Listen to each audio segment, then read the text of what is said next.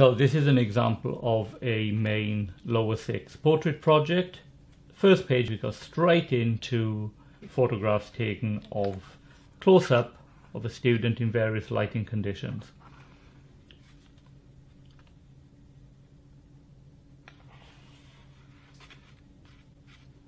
You can see some of the influence of the initial foundation units in drawing techniques, etc., in some of his initial prep work. He's got very strongly lit portrait pictures on one side and quite a lot of darkness. He's looked at Caravaggio, and then he's doing some more studies which I would class as initial prep, even though they come in here after the artist. So he is doing more initial preparatory work. We have a bit of a painting, not very strong, but we do have an example of a painting. Again, I would call that initial preparatory work. And we have some more drawings there. He's following that idea of bringing some of the artist's influences into his initial preparatory work. Now we look at his main references to an artist called Jenny Saville, who works in these very loose, broad brushstrokes, very energetic paintings and very large paintings too. So he's doing some analysis of the characteristics of the work which he likes, thinking about how he can do images of the photographs he's taken in a Saville type style, using charcoal initially. More analysis. Could have a bit of colour on these pages along with just the black lettering.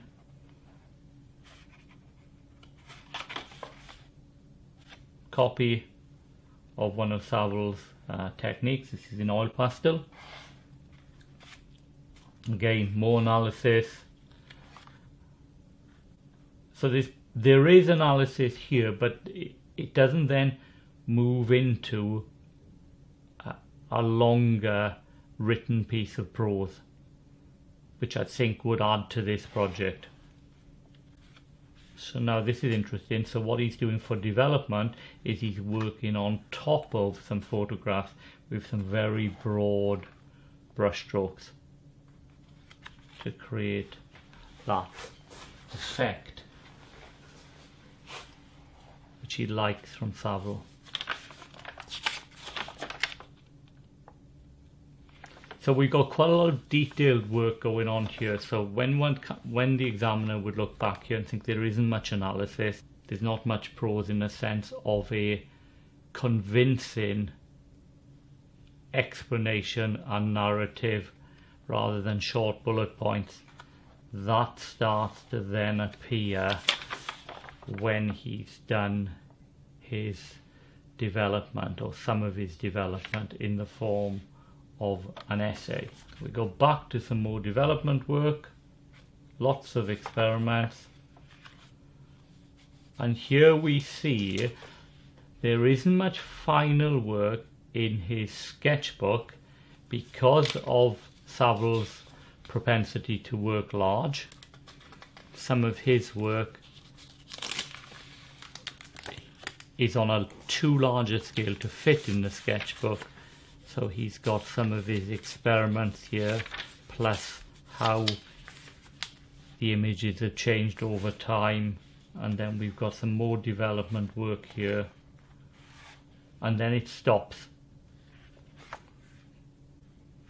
But if we then look at his final images for his exhibition, we see there's quite a comprehensive range of work there and some strong pieces.